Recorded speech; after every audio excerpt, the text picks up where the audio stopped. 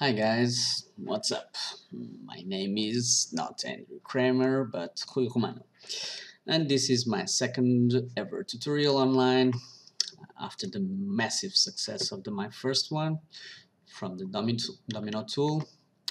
Here I am for a second one, and this is a beginner's level and beginner's tutorial, and I've decided to make it for Rama Deep Shot. Let me just check the image and move it here. Okay. So I was on a Facebook group from Thinking Particles. I use it a lot. Great community. I've learned a lot, and I still learn a lot from all the gurus, TP gurus like Fabian Ristovelev. I don't know how to spell their names, but Eloy and so on. Really cool guys that are always ready to share knowledge, and I feel the will to do the same now that I know a little bit more of TP. So Rama asked not me but to the community, of course, how to do an effect from Katy Perry, Roar, a simple effect, particles, finding a target. Okay, the video is like this one. Okay, we can see here. So the particles are flowing and finding a moving target. Cool enough. So let me show you a simple tutorial for beginners, and I've decided to show and use some cool features from Thinking Particles 6, and you will see what they are. And so I didn't have time to model a tiger for this tutorial, so I modeled an elephant. Okay, cool super elephant. You can see it here. It all starts with a teapot, and then you have all the finer details made in ZBrush and so on. Really cool.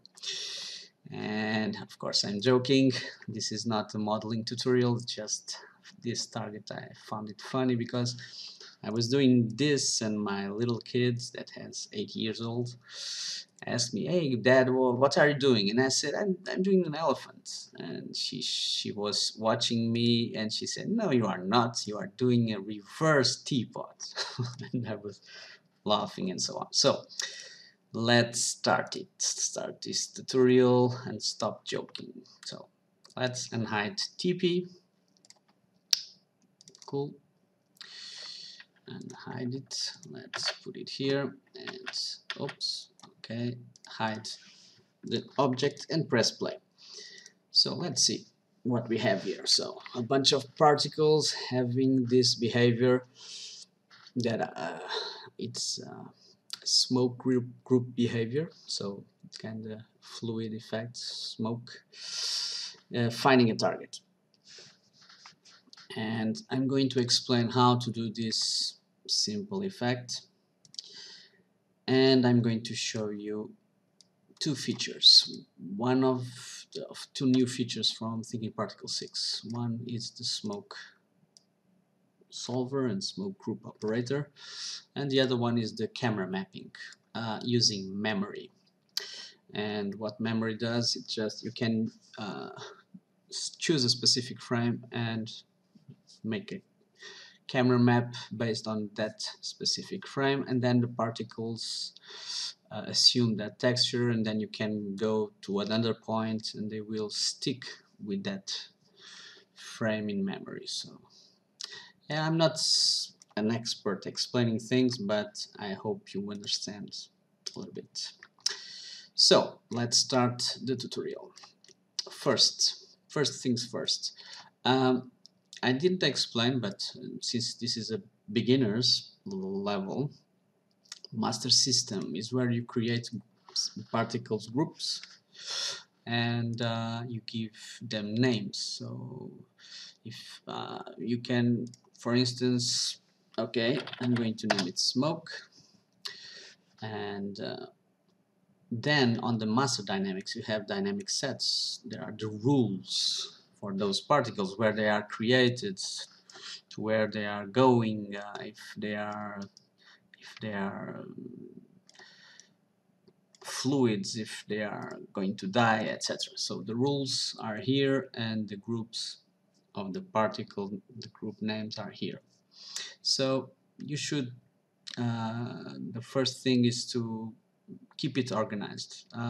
For this quick tutorial I didn't bother much, but for complex systems you should really try to keep this organized. So 1 month later or 6 months later, you know, you open the file and you know what's there. So first thing, my mouse is moving fast on my tutorials. Sorry for that, but I was a quick player and my sensitivity of the mouse is really high. Nobody in the company can work on my workstation. So, but let's keep it on. Okay, position born. This is we are creating particles and we have to say where do you want to create. And I've said in the position I want to create on the shape, that is this circle here, and here we have a value 0 to 1, so it will fill the whole circle. If I put half of it and press play, the particles will only fill half of it, and if I press 1, the particles will fill on full circle. Here we have shape material, that is the material we want the particles to have. Well, I made it just for this tutorial a standard material with a JPEG from Dumbo. Here we have the shape of the particle, it's a sphere, and the size of it with the variation if you want. So afterwards, after generating, I'm going to say yes, I want them to have the behavior of smoke, and it's so simple as to create two operators, smoke group and smoke solver. If you don't create smoke solver, it will not work. So afterwards you have the settings for this. So I'm going to show you, let me just minimize, I'm not used to work in one monitor, but okay, just for the tutorial. And we have smoke solver, and then we have to define which group will behave like smoke. Okay, and then you have all these settings over here. I think they should be a little bit more organized, but that's my feeling. Like these cool tabs over here that I'm going to show you. For instance, one of the main advantages of using this smoke solver is that you can see in real time, and if you use few particles, you really can see the effect in real time. Here, if I press play, yeah, it's not real time, but it's close. So let me just change the atmospheric disturbance, for instance, for 5, a big value. Okay, so you can see it in real time what this value does. Cool. So, okay, I will not explain all these settings, of course. You have the manual and you can read it and learn yourself. This is a tutorial just to go and find the target. So let's find the target. Cool. And yeah, don't be overwhelmed with this. This is really simple. It's a beginner one. So what I've done, I have my smoke group over here, and I have to find the target based on a distance, and the distance between the smoke group and the node elephant. Okay, really simple. You have this operator. And why did I use this, add, multiply, and floating, and so on? Well, I'm going to explain.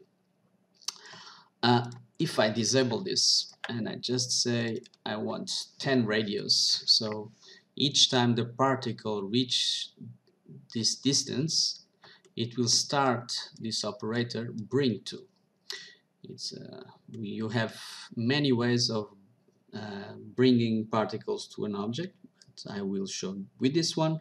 And bring to where? Well, to the elephant, of course. And you have to define the new position for the particle. Cool. So let me show you what happens if this distance is 10. Okay, cool. I press play and voila. Okay, I only have some particles finding the target, few, and all the others are not. So that's why I've created a value that is adding. So it starts, I'm going to explain. So it all starts with this float, its value of 1, so it's a small radius, but then I'm adding a second value. And this value is what? It's age of the particle. So it's number 1, 2, 3, 4. So you can, for instance, I will explain you, I use this a lot, but it's simple. You have the debug log, and the debug log, what does it? It gives you the value.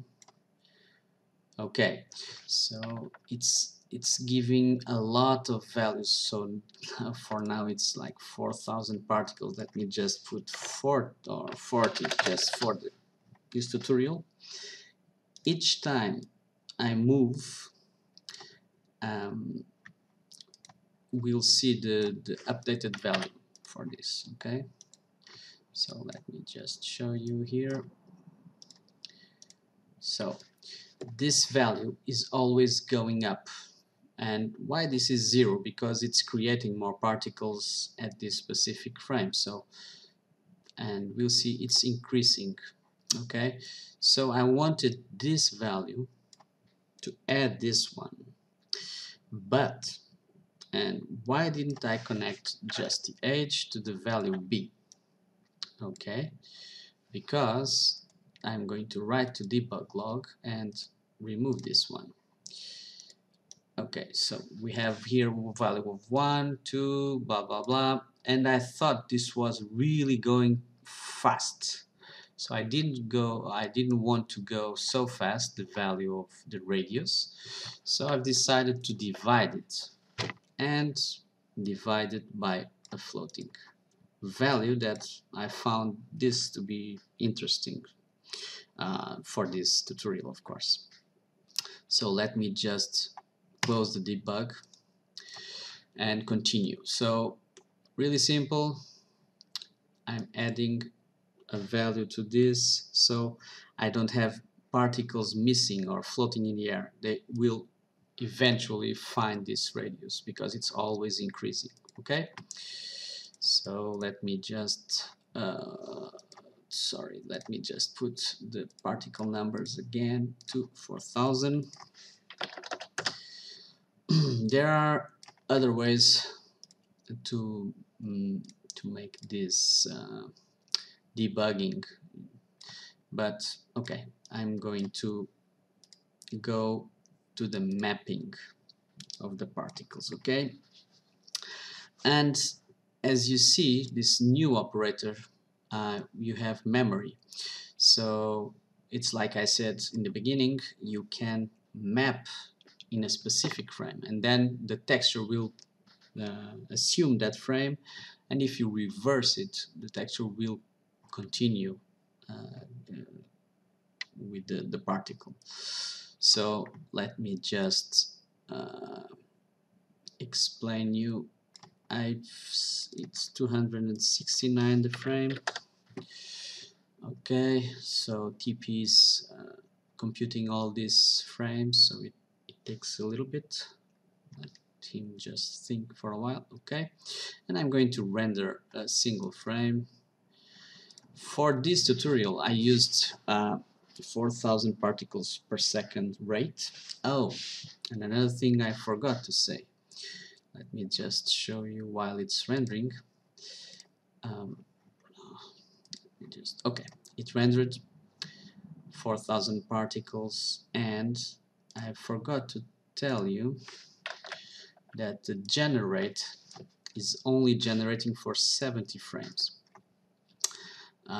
Because if I didn't have this, it will continue to emit particles without a stop. So it's simple. You have position born, you have to make the input visible, and with a condition you say that in frames from frames 0 to 70 it's on, and then it will be off. Okay, cool. So we have an elephant, of course, for this tutorial, and to be in real time I've used the low count particles. Okay, but in the end, if I would do an effect like this, I would use like 100,000 and make cache and keep the particle size low.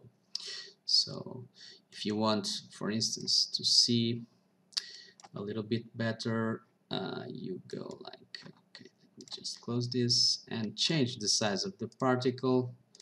I'm going to use a higher value, sphere, and render, and okay, it's much bigger.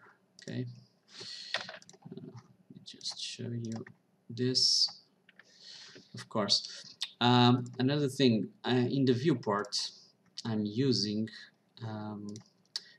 not showing the mesh, because if I press show mesh it will be much lower, because it's showing 4,000 spheres flowing. So I will keep this off. Okay, so you can see the difference. It's so, but when you render, of course, they are generated in the render time. Cool. And let me just go a little bit further and render again. Okay, so this is it, my second tutorial for beginners level. I hope you like it, and I will share the file with you in my Dropbox, and see you next time. Bye bye.